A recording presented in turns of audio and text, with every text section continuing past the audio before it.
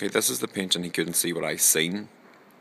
In the painting you'll see a character with elongated stretched ears and a big floating platform of sort of colour and design, and also the character is wearing a blindfold.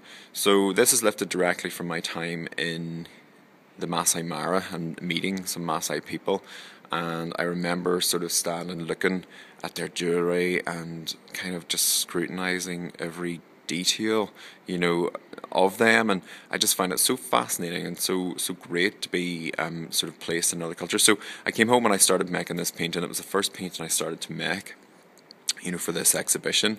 He's quite large. He's 5 foot by 6 foot, and basically it was an exploration of my thoughts of the time, when I was actually out there and looking at them. So he never used to have a blindfold on. It was the last thing that actually came into the painting, and I was really trying to understand myself what this painting was about, and it wasn't enough for me that it was just going to be a painting about the Maasai culture and their stretched ears and their jewellery. So I was kind of thinking, well, I'm recreating this because of how I felt whenever I looked at them and how I felt whenever I seen their culture.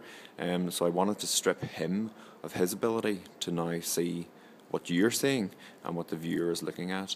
So here we have it. I'll show you the sort of detail of the painting. So we have 3 layers. We have a base layer, and then I've gone over it. So we have a colour underneath this. We have a white, then kind of dry brushed over the top, and then it's dotted. This whole surface has been dotted. The character is made up of sort of browns, purples and golds.